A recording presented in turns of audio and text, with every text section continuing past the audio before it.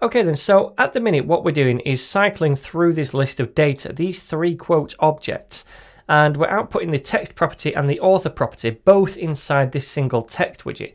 And it looks like this over here, a bit cruddy, right? I'd like this to look a little bit better. So instead of just having a text widget right here that outputs both of these properties, it would be nice to output some kind of better template. Now we're going to be using cards to do this, and a card looks something like this, where we have this little border around it and it kind of brings it away from the page a little bit with this box shadow.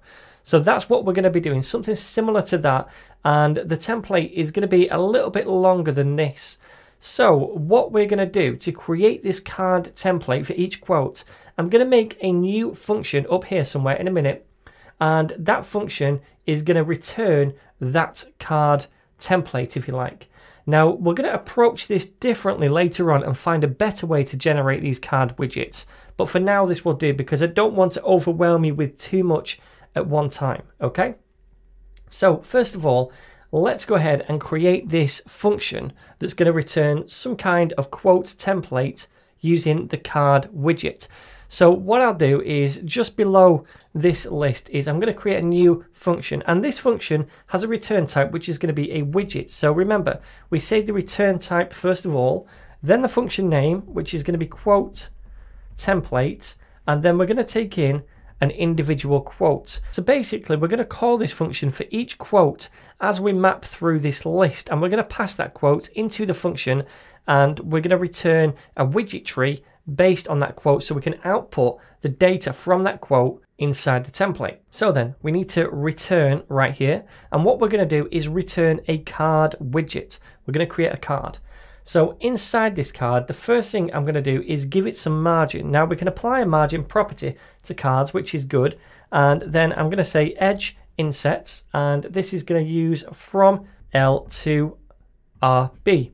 So we're going to have a different margin in each different direction. Now it's going to be 16 on the left, and then it's going to be 16 at the top, it's going to be 16 to the right, and then it's just going to be 0 at the bottom. So we have our margin now, and the next thing we need to do inside a card is a child property. Now what's going to go inside this card? Well, we're going to have two different things inside this card, aren't we? We're going to have the actual quote itself, the text, and also we're going to have the author. So I want to add two different widgets on top of each other inside this card. Now to do that, we need to do a column, right? Because we've got two widgets stacked one on top of the other. So let's create that column first of all, and inside this column I'm going to say children, and that is a list of widgets. Now the first thing I'm going to do is a text widget for the quote text. So let's do that, and inside here I'm just going to say quote.text. Now the reason I don't need the $sign and the curly braces here is because I'm not actually outputting this in a string.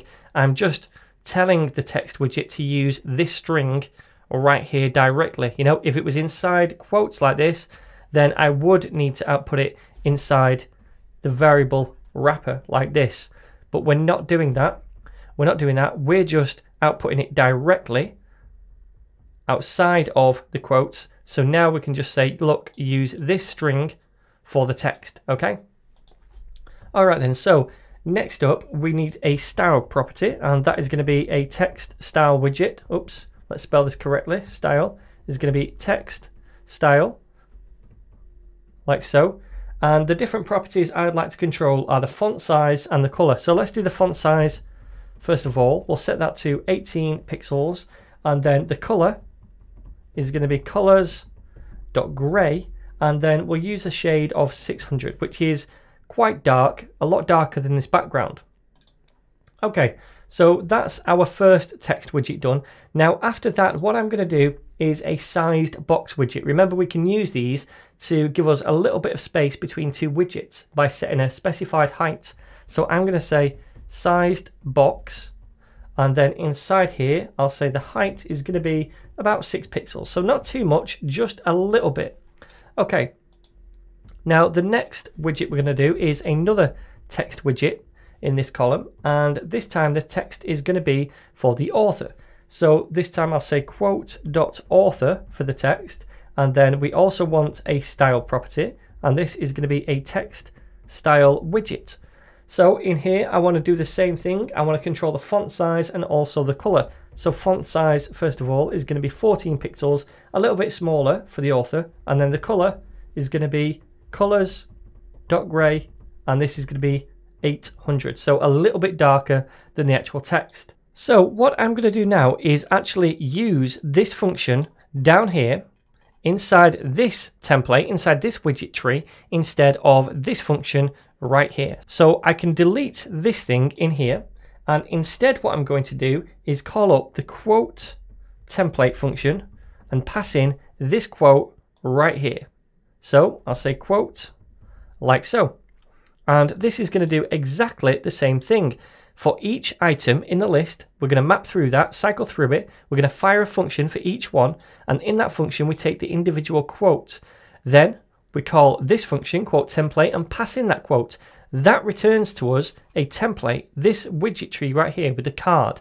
And that is going to get output right here inside this column, inside this list, because we turn it to a list in the end.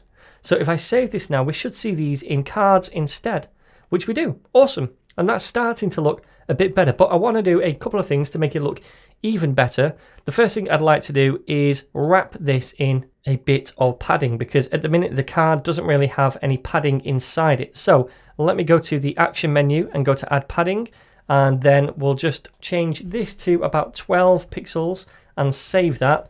And now we can see a bit more room. I also want these things to stretch the whole width over here. So what I'm going to do is use the cross-axis alignment, because remember, in a column, the main axis goes down, the cross-axis along. I'm going to use the cross-axis alignment property to set the alignment to be stretch. And that's going to make these things stretch all the way across. So inside the column widget, we're going to say cross-axis alignment twice, and it's going to be the stretch property. So if I save this now, hopefully this looks a bit better. Awesome. So there we go, my friends. That's how we can create a function now that is returning a widget or a widget tree. And we're using that function right here to generate a template for each item in the list that we map through. Now, the way that we've done this is not the most efficient or best way to generate these card widgets and templates and output them. We can do this a better way by extracting this widget up here, this card widget or this widget tree, into its own stateless widget class, and then reuse that widget whenever we need it. I didn't want to do that at first because I didn't want to overwhelm you. I wanted to do this one piece at a time, but we will look at how to do that in the next lesson.